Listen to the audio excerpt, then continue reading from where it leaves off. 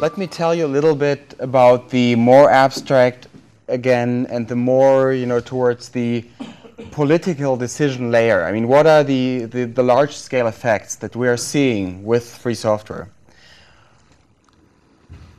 Of course, no presentation can go without this slide. What is free software? I mean, I heard in your presentation, as far as I was able to understand, that you made the point that it is about freedom, not price.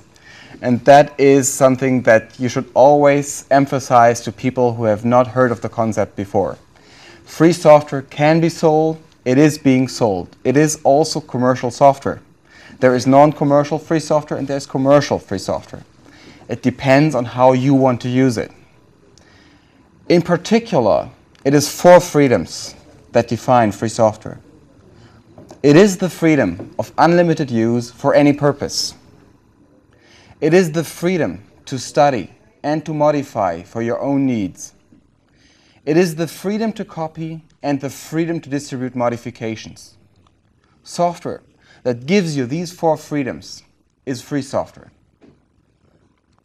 That definition was first published January 1989 and has ever since been the definition of the term free software. Freedom sounds rather abstract. It has to be implemented. The way we do it generally is through copyright, or droit d'auteur, right of the author. An author, the copyright holder of a program, can choose a license, and the license then gives you the freedom. There's a lot of free software licenses out there, which I'm not going to go into. I'm going to save us this. The acronyms down there are the most often found ones. But you can always know whether a piece of software is free software by looking at the license and checking, does this license give me these freedoms? If it does, it is a free software license. The freedom to study is very important for education. It has significant implications for education. For one, there is no secret art. You see, there is no part for which you are not entitled to know how it works. There is no part that is secret knowledge, only available to people who are initiated. You can learn it. And in fact, there are no built-in barriers either. So you can choose to learn it as far or as little as you want. But it is your decision how far and how much you want to learn. And there are no sandbox games. This is the real thing. You do not study hypothetical situations. No, you can actually look at the real thing. The things you can learn from is the state of the art. It is what is the best that we can do today. So you can actually learn from the best directly. You have instant access of the knowledge of the best. Also, free software helps you get away from the Pavlovian habit training. Sadly enough, most of our IT education these days is product schooling. It is nothing else. It is pure product schooling. How do I use that product of that company? That is like, teaching children how to operate microwaves or can openers. That is not exactly what we want them to understand. We want them to understand the principles behind it. So free software allows you to shift the paradigm from teaching products to learning principles. And no privileges for the rich. I know that several proprietary software companies say, oh, it's no problem, we're going to outfit your schools, we're going to give you all the licenses. That is not a problem. Now, they're forgetting about one thing.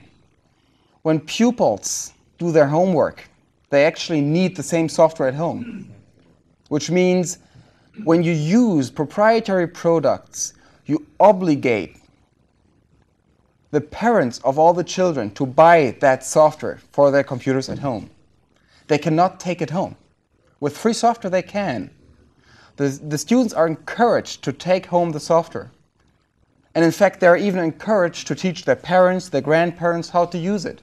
So you have a horizontal transfer of knowledge within society even.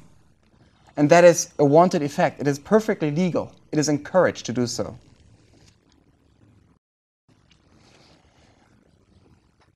It also has significant impact on science, which is how we reach knowledge. We all know that the scientific method depends upon the free exchange of knowledge and thoughts. What is often not so well understood is that it depends upon falsification and expansion. You see, in science we work the way that we have a theory that we try to show that it's true. We validate it, in scientific speak. Once it has been validated once, just once, we assume that it is true. We can validate it an infinite amount of times. It never becomes more true than true. But if I just show once that it does not work, just once, I know that the theory is either so faulty that I have to discard it altogether, or I have to modify it. So a single falsification can undo an unlimited amount of verifications. Falsification allows us to get rid of theories that are not true. Now, when we have software as part of our scientific experiment, and that is increasingly the case these days, and that is not, doing an experiment, typing it into, proprietary word processor and printing it out. That does not affect the scientific content. What I'm talking about is having the software as part of the experiment. Anyone who has ever dealt with computers, anyone who ever programmed, knows that the algorithm does not tell you everything you have to know about a program. The implementation becomes part of the result. You have to know whether the effect that you are seeing is part of the implementation or part of the algorithm. If you cannot tell, you have no idea what is happening in there.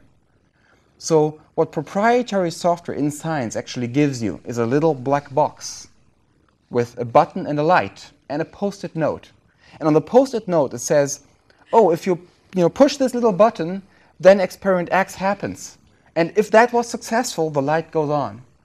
So I push the button and the light comes on, and now I'm a scientist. I don't think so. You see, what proprietary software does in science is it takes away the ability to falsify, because I cannot tell whether that box has been hardwired or not. I have no way of telling. So the obvious conclusion from this is that in fact proprietary software as an approach is incompatible with the scientific method. We break the scientific principle if we base our knowledge on proprietary software. Free software, on the other hand, does allow us to control the algorithms, to control their implementation and their operation. It does allow us to port scientific software to other platforms, which is incredibly important, because science is not only what we know today, it is also how we got there. It is understanding the thoughts of the generations before us. If the experiment depends upon a certain piece of proprietary platform, and that depends itself on a certain piece of hardware, how big is the chance that you can find just that combination in 100 years? We take away the ability to follow our thoughts if we base science on proprietary software. So it does help us to archive and preserve the knowledge of humankind. There are significant social aspects that free software carries within itself. Access to software determines so many things for us. The average US citizen on an average day allegedly communicates 250 times, interacts 250 times a day with software. Anyone, children, seniors, people in Iowa Anyone. So 250 interactions, and most of them actually unconscious. This is where I always hope for mobile phones to ring, because people think a mobile phone is a phone. It's not. It is a computer. It is a little computer, you know, a little bucket of chips with software that turns it into a phone. Access to software nowadays increasingly determines about our ability to communicate, to study, and to work. If I need a certain piece of software to talk to you, then whoever controls my access to that piece of software controls my ability to talk to you. If I can only get a certain piece of knowledge through software, then whoever controls my access to that piece of software controls my access to that knowledge. And if I need a certain piece of software to do my job, then whoever controls my ability to get to that software controls my ability to do the job. What we have to understand as a society, collectively, is that software is the cultural technique of the digital age. It is not the first. We have discovered many cultural techniques, you know, reading, writing, math, agriculture. There's a lot of them. But we have to understand that software is the cultural technique of the digital age. And whenever humankind discovers a cultural technique, I want each and every one of you to ask one question. Who controls it? Who determines who has access to the cultural technique? Who is entitled to decide who can participate in society? Who has that kind of power? Who should have it? Well, the answer that free software gives is that each and every one of us, independent from, you know, wealth, color of hair, color of skin, eyesight, toenails, I don't know what, each and every one of us has the same right, the same freedom to participate.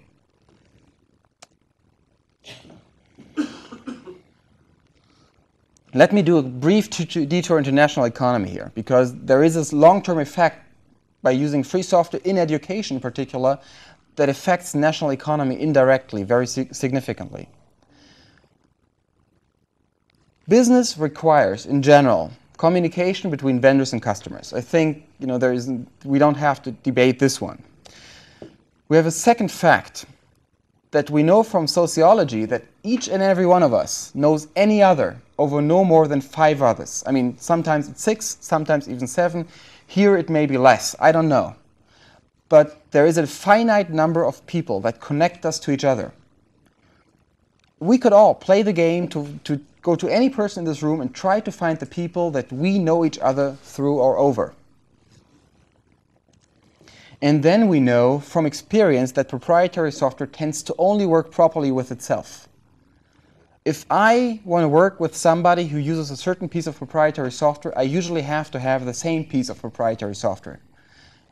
Very often even the same version. Anyone who has ever upgraded from one proprietary word processor's version to another knows that very often the files will not get read properly. It's a hassle. And even that hassle is often enough to make the cooperation difficult to impossible. Now, theoretically, open standards provide a way out of this. But that is misleading, because, you see, so far, in the last 30 years, never, ever has any proprietary software vendor resisted the temptation to improve an open standard in a way that you could migrate to that implementation, to that vendor's product, but not away from it anymore. Never have we seen such a case. That effect is in fact so common that it has its own term. There is a term, vendor lock-in, that was coined for that kind of behavior. It is so common. What happens if we add these 3? Let's add them up. We immediately realize that the proprietary software system has a monopolizing tendency. There is a system inherent tendency in the system to build a monopoly. So I'm not saying, you know, that Microsoft is evil. In fact, I think Microsoft was the natural consequence of the system. We had to have something like it. And they do not limit themselves to software because they proliferate into the hardware domain. You see, this bundling of one piece of hardware comes with one piece of software, and one piece of software only runs on that hardware. It's a deliberate effect. That is why people refer to it as the Wintel monopoly. But that is the natural result of the system. If it were not those companies, it would be someone else. We just exchange the name of whoever rules us if we just destroy the company without changing the system. And this does not only affect the software and hardware companies of a country. No, I mean, this is from Germany, a Fraunhofer ISST study. More than 50% of all German industry and more than 80% of all the exports, and Germany is an export nation, depend on ICT. Information communication technologies actually are a fundament. They are a business enabler, as they are called in business speech. And that business enabler with free software is independent and equally available for all. Free software has networking effects that encourage local vendors and services. You see, you can have local people solve the problem of the people in that country. It encourages local industry and economy. You can actually have the knowledge in the country and transfer it between the citizens of a country. And there's one very good example where this is put in practice. India is a very interesting country. It has a lot of people, it has a high illiteracy rate, lots of social problems, and very little money. So they are, you would think, in a very bad situation. So what have they done? They wanted to increase the computer literacy of the population. Well, they could never afford buying, hard and software from the north and distributing it to their people. Plus, it wouldn't really help them anyway. Not in the long term, not as much as what they have done has helped them, because instead they chose to have local engineers design a PDA, personal digital assistant, these little handheld devices. Then they set up local factories to produce them and a local company to sell them. It started shipping a month and a half or 2 months ago for $150 US.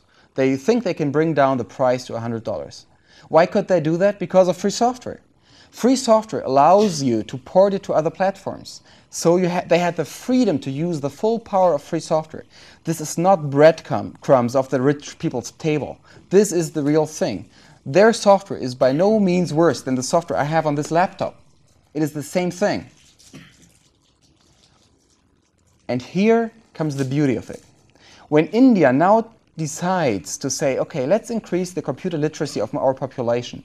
So we set up an educational program and put a lot of money into these computers to educate our people. We give them out to the poor. What happens?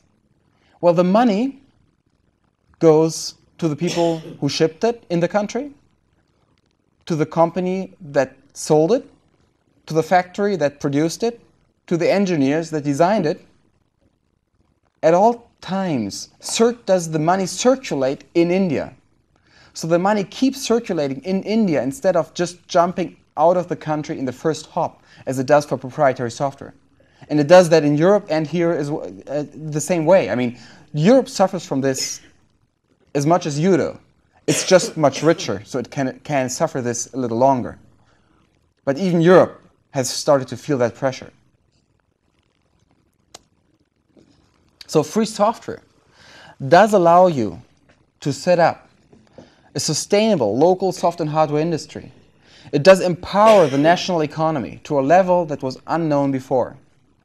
And when you have people leaving the schools knowing about free software, some of them starting business with free software, some of them becoming customers of free software, you actually encourage such network growth. Let me draw a resume. Free software offers the best answers that we know today. I'm not saying the only answers, I'm not saying the best answers for all time, but the best answers we know today for education, science, society, and national economy. in the information age. And the choice really is ours. We can make that choice.